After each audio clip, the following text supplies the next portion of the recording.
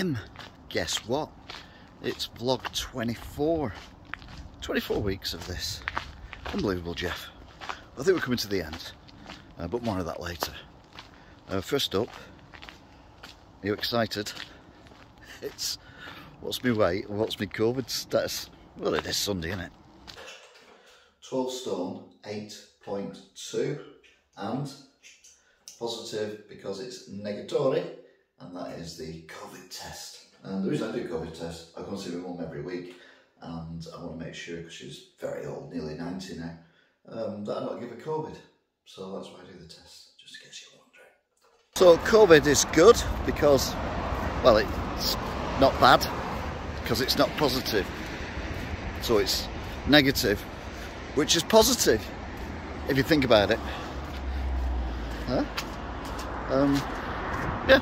Anyway, as for the weight, I think the weight is going to not change so much now.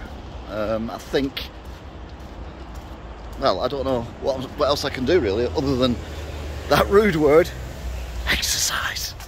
But when I start working again, maybe it'll start going down again, because I'll probably be eating more regular and better than what I've been eating recently, which hasn't been more better. But I have changed my diet a little bit, but I am now cooking more, which means I'm eating more carbs. So yeah, I think the weight is just going to have to stay where it is. Cutting down on the beers as well. I can't remember the last time I got drunk, but it's fair to say that I probably drink a little bit more than I should do, even though it's only 1 or 2 cans a night. When I get back to work though, hopefully everything will get back to normal. I'll be using more energy, but I'll be getting my sleeping patterns right, and my mental health won't be as weird as it is at the minute. But what can you do? Silence. Now, regular viewers will know that 2 weeks ago now, she brought a friend in who I nicknamed Ratimer Ratface, mainly because, well, it was a rat. It could have been a large mouse, I don't know. Either way, it disappeared into the kitchen. I've hunted high and low, can't find it.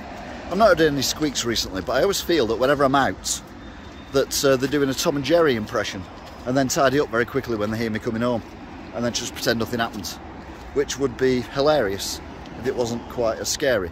But before she did that, there was a video I was going to do which showed her pretending or thinking she was a dog.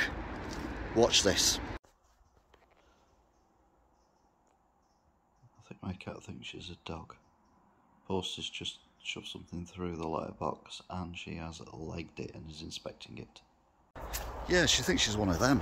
Thankfully she doesn't rip things apart. Although to be fair, most of them are built, so it'd probably be a good idea if she did rip them apart. But she definitely investigates. However, since Ratty arrived, I've made the decision not to allow her upstairs in case Ratty isn't dead or hasn't escaped, and she picks it up and takes it upstairs, because, well, that would be even worse than having it downstairs in the kitchen. So, yeah, my life, I tell you, so complicated.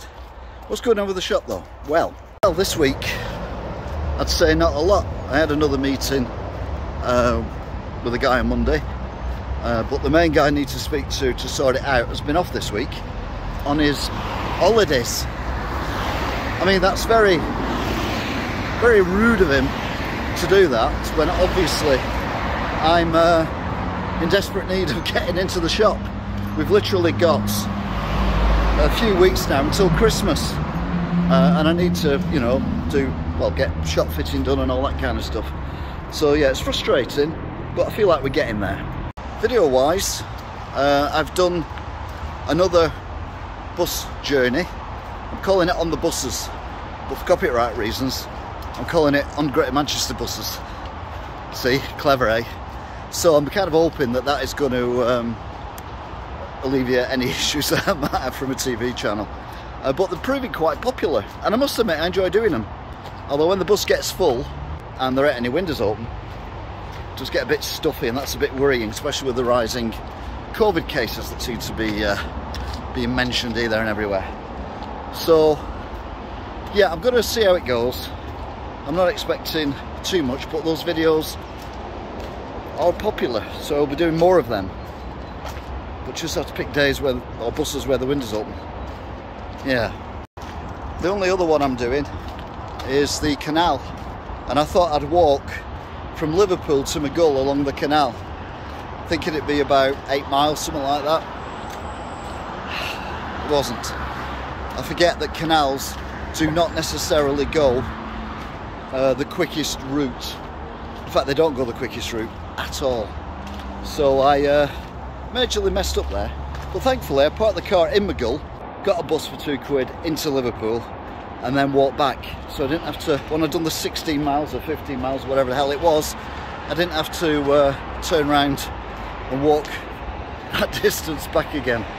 So we've now walked, or rather I've now walked from Liverpool city centre to the other side of Blackburn on what I like to call the very relaxing playlist, because there's only me chatting at the beginning and only me chatting at the end.